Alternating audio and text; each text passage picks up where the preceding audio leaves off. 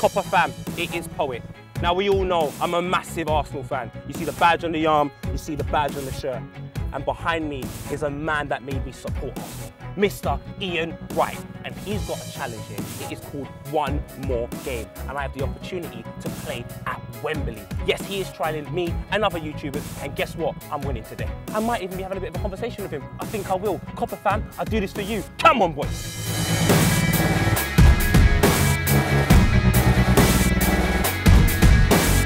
Remember you had to pick a player in the playground? Everyone picked Ian Wright. There was like 50 Ian Wrights on this pitch. Seriously? Yeah, Turkish Ian Wright, Black Ian Wright.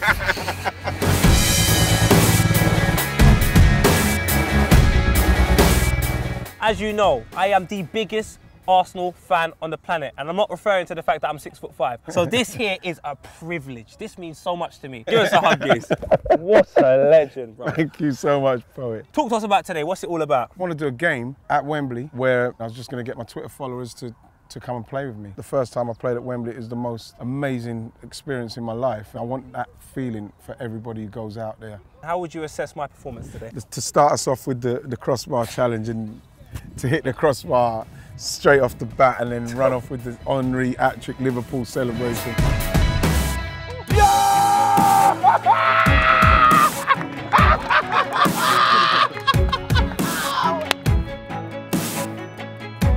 You're always inches away though. I got like top score for the skills. I couldn't believe it.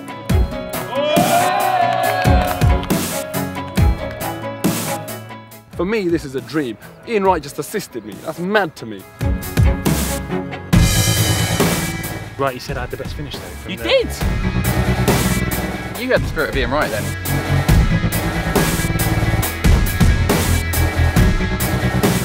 I was unlucky today because, like with the FA, and you know, the two go through.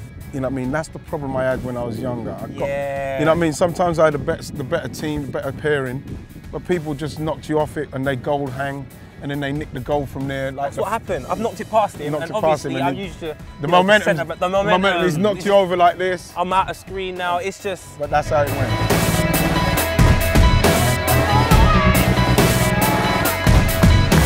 I had a good time today. It was a good time. Let's talk about the good times that you had at Arsenal. I became a massive Arsenal fan in '96, but there was a lot of English players in the Premier League at this time. Yes. Arsene Wenger comes.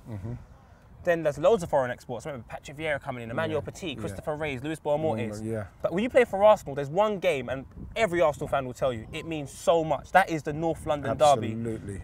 As an Englishman, how do you give that passion to an individual who's not played in the Premier League before? I remember when I signed for Arsenal, me and David Rocastle, we stayed up till 4 or 5 in the morning. We was talking about the derby.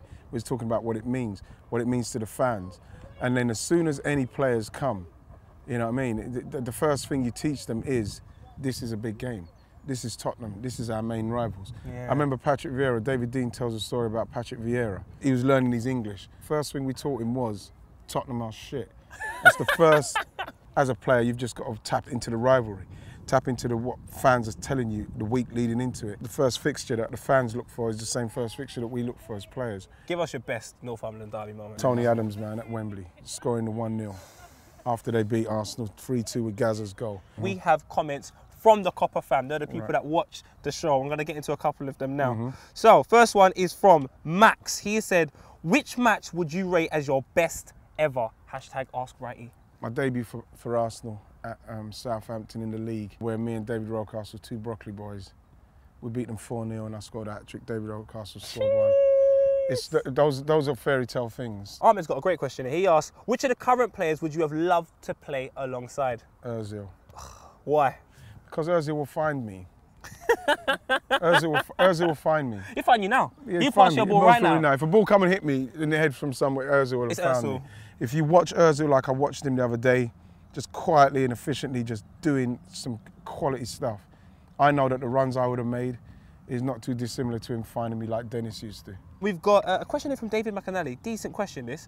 Why are English teams failing to deliver in Europe? It's not something that's like, oh God, it's new that the English teams don't do well. All the times that we've won it, even when Man United won it in '99, no England teams got to the final and deserved to win it. When we get there, it's more often than not through a lot of luck and fortunate.